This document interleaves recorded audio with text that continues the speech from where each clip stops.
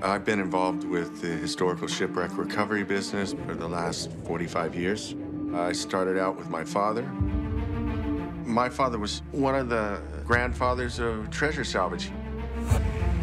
My dad did a TV show with Merv Griffin, and my dad was one of the guests, and Gordon was one of the guests. The highlight of the evening for me was the fact that Gordon was there. And when the show ended, my dad introduced me to him, and I just went, that guy is like, he was in space. Thanks to my dad, I was able to spend a lot of time with Gordon. And in my 30s, we shared an office together. We were both explorers, and we formed this bond. I miss him dearly. One day before he passed away, Gordon came to me and he said, Darrell, I need to talk with you for a second. I haven't shared this with anybody. And he pulls a big file out of his desk and he hands it to me and he says, I need to tell you something. Fuel is go, oxygen is go. Roger, you're looking beautiful. There's something else down there, but it's in shallow reefs, shallow water. It could be only one other thing.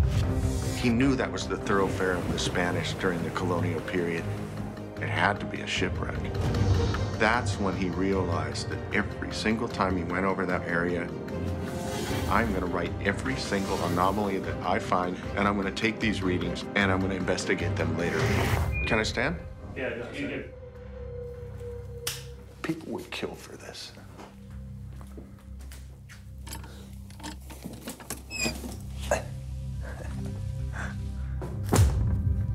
This is it. This is what he gave me. That's what this is all about. Charts, coffee-stained charts of wreck sites. Gordon's NASA files, top secret documents, which is really cool. You got the list of wreck sites, the dates, the names that Gordon hand-wrote himself. He's done all the homework, every last detail. The Capitana, San Cristobal, Louis I. This is how detailed Gordon was. 2 cannons 25 feet deep, 2 anchors, 1643, 1551, 1724, 1758, and the list goes on and on and on. I've got 14 wreck sites in one small area. You guys are gonna block that out, right? Yes. As a treasure hunter, I can tell you in the last 40 years, there are wrecks that have been found that are worth billions of dollars. The Santa Margarita, 1715 fleet, the Atocha, the SS Mercedes. But there are more than 3 million shipwrecks that are still out there. And I believe that each of Gordon's documents is a clue that's going to lead me to shipwrecks all around the world. Mexico, Honduras, Turks and Caicos, Haiti, Jamaica, Cuba, Venezuela. But I don't have everything. What I do have letters, hand-drawn illustrations of shipwreck sites. In some cases, I have an exact list of what was on board. Over 150 wrecks.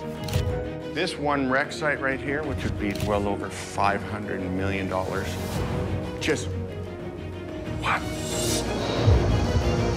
It sounds crazy, but it's a treasure map from space. One of the most difficult things about treasure hunting is getting people to believe in your project, getting people to believe in you. So this trip to Mexico is all about proof. I need proof that these documents actually lead to shipwrecks.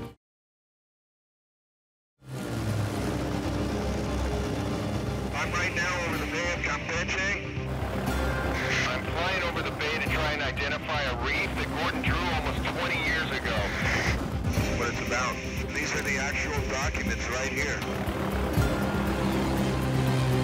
We've got more than 12 wreck sites here, at least 12.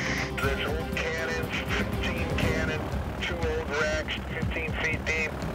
Any treasure hunter would love to have this information. And the moment I visualize something that looks like the illustration that Gordon made, we're going to head out to the reef site, dive down, and hopefully find the wrecks that Gordon noted on this drawing.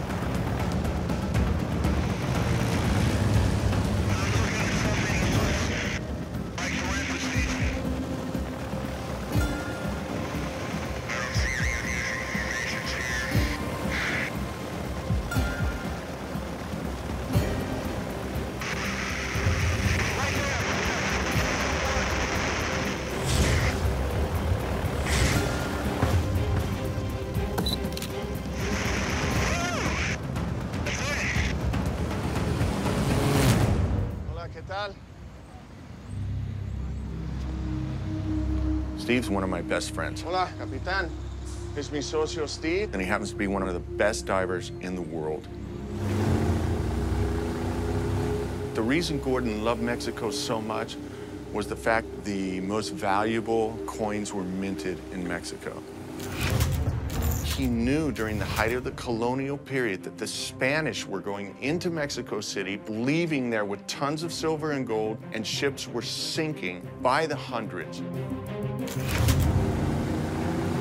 I'm really fortunate that Gordon did take such meticulous notes. He had written a few notes down about a trip that he took to Mexico. And... Can I see it? Yeah. I'd love to show you, actually.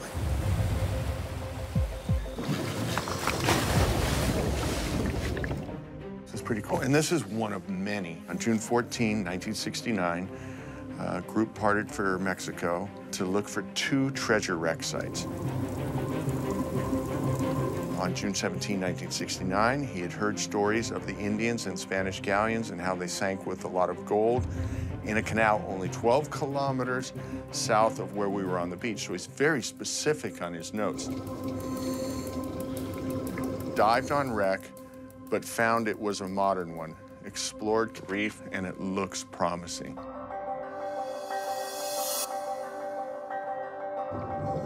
Let's see if we can find any items from Gordon's drawings. Copy that. Take a look at that. It's clearly a metal hull. This is a modern wreck. I think we've got something from Gordon's drawings. It probably got pushed up against the reef here in strong weather. Now imagine that this was a Spanish period wreck site. There wouldn't be anything left.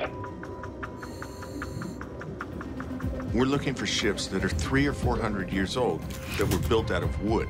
So when they sink, they'd settle on the ocean floor.